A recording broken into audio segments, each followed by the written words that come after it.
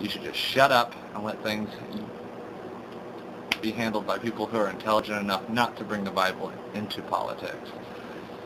You can't do it. You can't have it. You can't play with it. You can't win with it. You can't have it. Just like Jinx says on the Young Turks.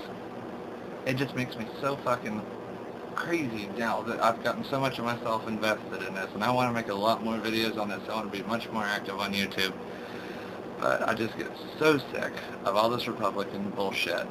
And, you know, there are some Democrats that are way too conservative, like Rahm Emanuel, that, you know, or Joe Lieberman, that I believe are you know, Republicans that, you know, kind of like closeted Republicans that are just Democrat because they don't want to have the Republican name tag, but they want to share the Republican views. But I don't want to, you know, get too much into politics right now. I want to stick to the thing because I didn't write down my notes like I usually do, so I've totally lost where I am. I don't even know what I'm talking about anymore other than the topic. So what I think we should do is just make it a federal thing, get it over once and for all like a Band-Aid, just rip it off. I think that we should make marriage, you know, just have like one federal court case, person that actually knows the Constitution, and know that, yeah, I definitely think that we should redefine marriage, because we've done it in the past. First of all, we have redefined it because at one time only two white rich people could get married. You couldn't get married if you were in debt. Then there was a time where black people couldn't marry white people. We redefined it again, Virginia versus Loving, and now it's time to do the final redefinition where we make it that neither sex, color, ethnicity, sexual orientation, whatever, doesn't matter. As long as I think it should just be two consenting adults entering into a contract. That's what it is, and that's what it should be. It shouldn't have any sexual preference, orientation, what the hell ever. It should just be two adults entering into a union. And it makes me so angry when other straight people aren't as upset as I am, because that's part of being an American, is that you stand up for other Americans, that we stand up for values that we hold and we share. And you can have your religion, and if you don't support gay marriage because of your religion, then don't be a fucking hypocrite. Shut your fucking mouth and go to church. Don't come with your fucking Bible and hold protests in places like Washington, D.C. when they legalized gay marriage. Because, and by the way, speaking of gay marriage, I wanted to bring up one point. Prop 8 in California, I honestly think that was the best thing that could have happened. And this is why. Because once Prop 8 happened and they overturned overturned the vote taking rights from people in California, it just kind of, I don't know if you noticed this like I did, but it just seemed like all hell broke loose. And then we got like 3 or 4 more states that legalized gay marriage, and we got Jersey and New York talking about it.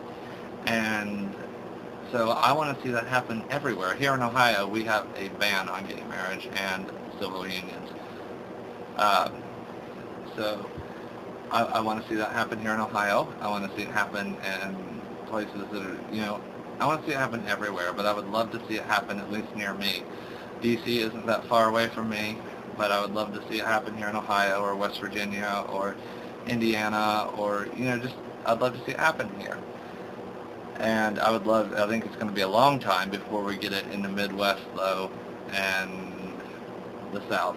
But I definitely think that the West Coast and the East Coast, or vice versa, East Coast, West, damn it, I fucked it all up. I'm not even going to point anymore. East Coast, West Coast, I definitely think it's what's going to happen first, and then eventually probably the South and Midwest. Those seem like the most religious parts of the country. And religion can be a good thing in a lot of ways, but it can be like a fucking plague when it comes to certain things like gay marriage, for instance. Which is really funny because you're not supposed to pass judgment on people. That's a sin.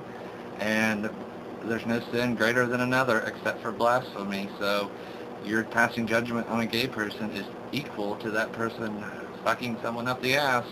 So you might want to think about that, Christians. You might want to get your shit together, Like I said earlier, if you don't support gay marriage, shut the fuck up, take your Bible, go to church.